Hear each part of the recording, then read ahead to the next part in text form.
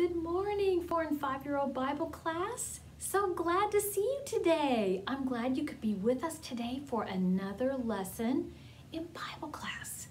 So in Bible class, what are we talking about?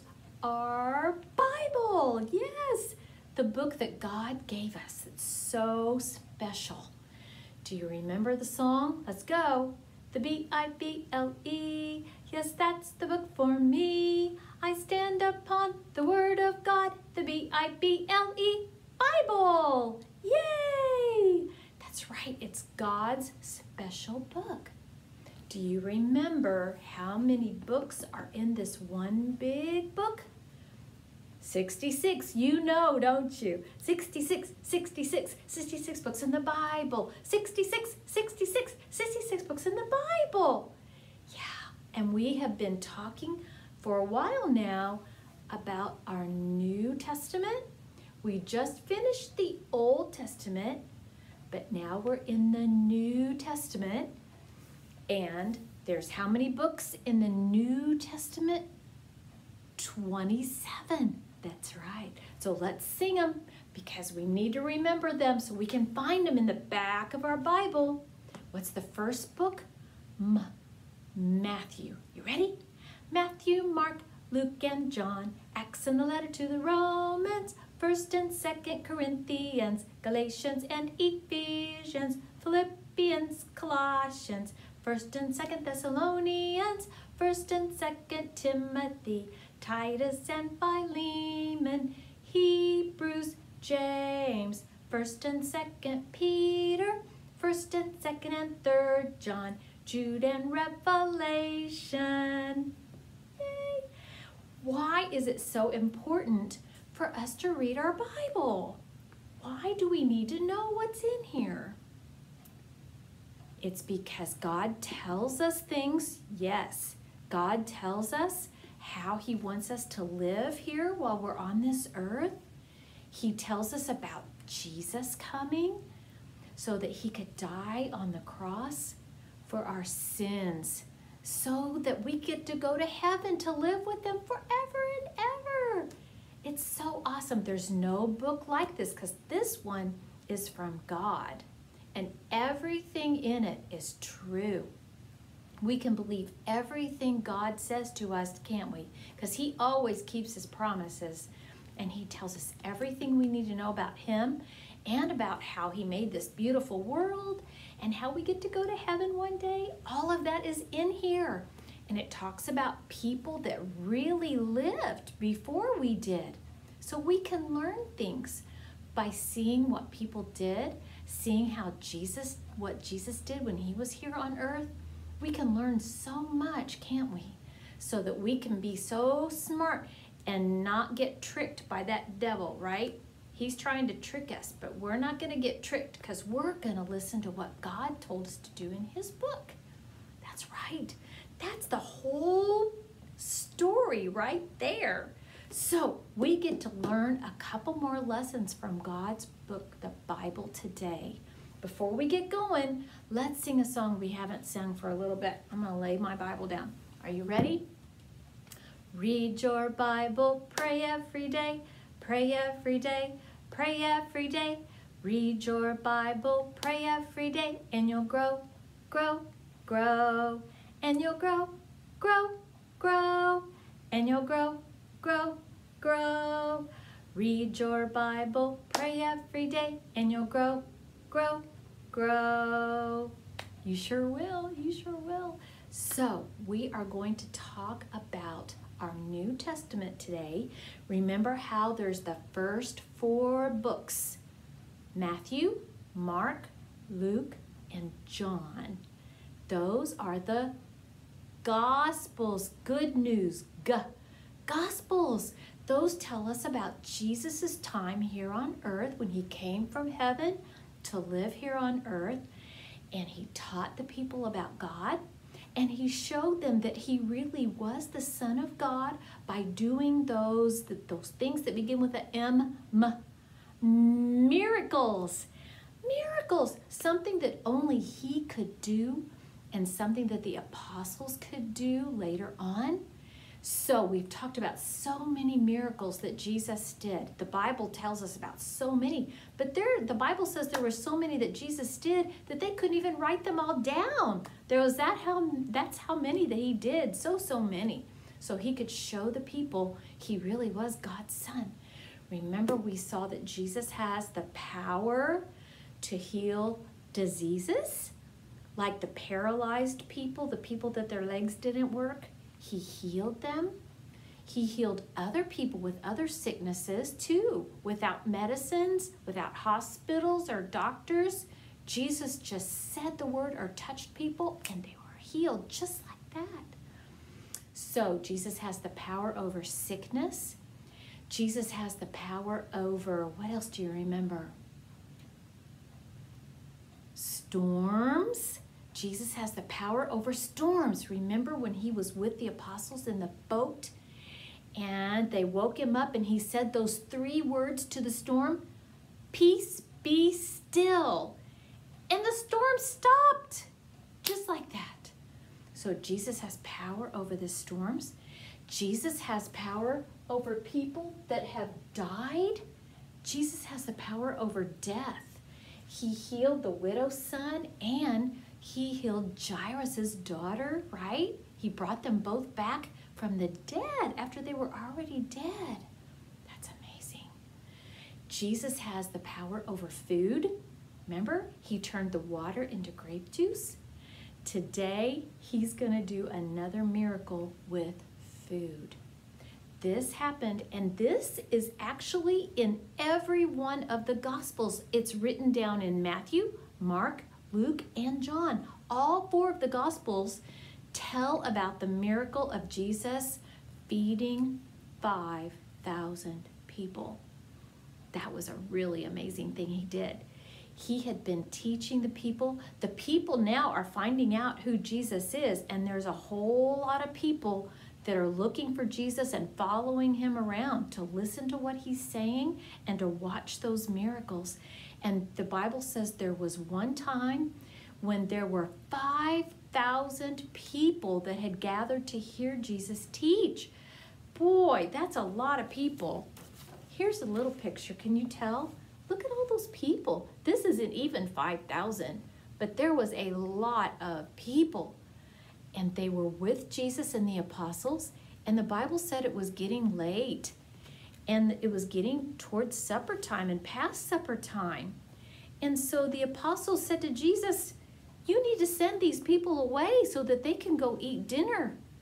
And Jesus said, I can't send them away. They're too hungry to leave. We're going to have to feed them. And the apostles said, how are we going to get enough food to feed this many people? We're way out here in the wilderness. There's no food out here. How are we supposed to do this? So Jesus said, well, how do you think we should do this? He asked Andrew. Andrew said, I found a boy that has 2 fish and 5 loaves of bread. This little boy had packed a lunch. It looked a little bit like this. Here's his lunch. Have you ever packed a lunch before and had a picnic? 2 fish and 5 loaves of bread. 1, 2, 3, 4, 5. They were like little crackers probably. They weren't big loaves of bread. They were just small loaves of bread and 2 fish. How many people do you think could eat dinner with this? If this was my house, I don't know. I don't even think this would be enough food for me and Mr. Roger. I don't think so. I think we would be hungrier than this. But Jesus took this food and he prayed to God and he thanked God for the food. And then he had all the people sit down into groups. And he started giving the apostles food, fish, and bread to take to the people. And you know what happened? There was more and more and more. And there was enough food from this little bit of food to feed all 5,000 of those people. Wow. It just kept coming and coming and coming. So that is a miracle, isn't it? We can't make more food, can we? Even if we would like to have some more chocolate cake or a piece of candy, we can't make more and more, can we, by ourselves? No, nope. But Jesus could, because he had the power over everything, even food. Wasn't it nice of this young boy to share his food? This boy shared his lunch with those 5,000 people, and Jesus made enough for all the people. And you know what? There was so much food that after everyone had eaten, the Bible says the apostles went around and picked up all the leftovers. There were 12 baskets of leftovers. 12. Woo! That's a lot of leftovers. That's a lot of food. Jesus was amazing. He could do anything because he is God's son. So he showed the people again that now he has power over food. So after that, the Bible says that Jesus told the apostles to get into the boat and to sail across the lake, and he was going to go up on the mountain to pray to God. So it was already getting late when they even started having supper. Well, now it's later. But the apostles did what Jesus said, and they got into the boat. Remember our boat? Here it is. They got into the boat, and they started sailing across the sea. And you know what happened? Another storm came. Oh, no. So here they are. And it's storming again. But this time, Jesus is not in the boat. He's up on the mountain praying. Well, the apostles were struggling and struggling, trying to keep the boat going. And it was so windy and the waves were so high. And it was so dark because by this time it's night. So they were in the boat, in the dark, in the storm. And then they looked over and they saw something walking on the water toward them. They thought it might be a ghost. But who do you think it was? It was Jesus. He was walking on top of the water, and he was walking toward them in the boat. And they were so scared, and they cried out. They cried, "Oh, it's scary. Who is that? What is that? Is it a ghost?" And Jesus spoke to them, and he said, "Don't be afraid. It's me." And they recognized his voice. And Peter said, "If this is really you, Jesus, tell me to come out of the boat and to walk on the water with you." And Jesus said, "Come on." So Peter got out of the boat and he started walking toward Jesus on the water. Peter was walking on the water too. But then the Bible said he saw the waves and he saw the storm. And he started getting really scared and he started to sink. And he said, "Save me, Jesus." And Jesus took Peter and he said, "Oh, you of little faith, why didn't you just believe?"